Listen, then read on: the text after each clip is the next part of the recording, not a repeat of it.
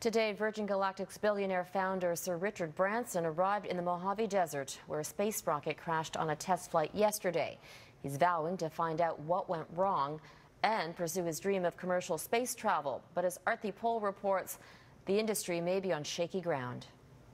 Scattered over more than 3 kilometers in the Mojave Desert, pieces of Virgin Galactic's Spaceship Two, now the center of an investigation by the National Transportation Safety Board and the Federal Aviation Administration.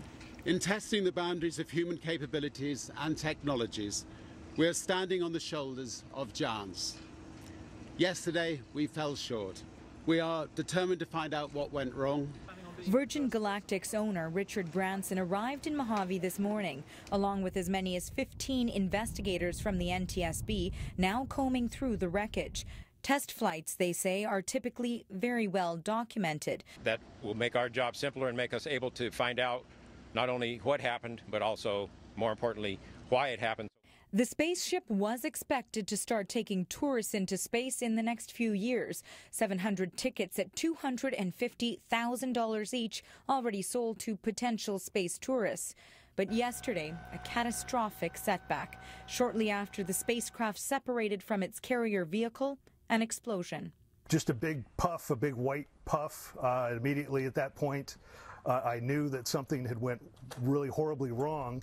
One test pilot was killed, another seriously injured. At the Mojave Air and Space Port, a flag flies at half-mast. The test community is very small, and we are human, and it hurts. But they say the risks of space exploration are well known to all involved. Canadian astronaut Chris Hadfield sent a message to Branson saying, as a former test pilot, crashes and even deaths were frequent. It is a known part of the business. Little solace, but reality. Pushing the bounds of knowledge and possibility comes with unavoidable risk.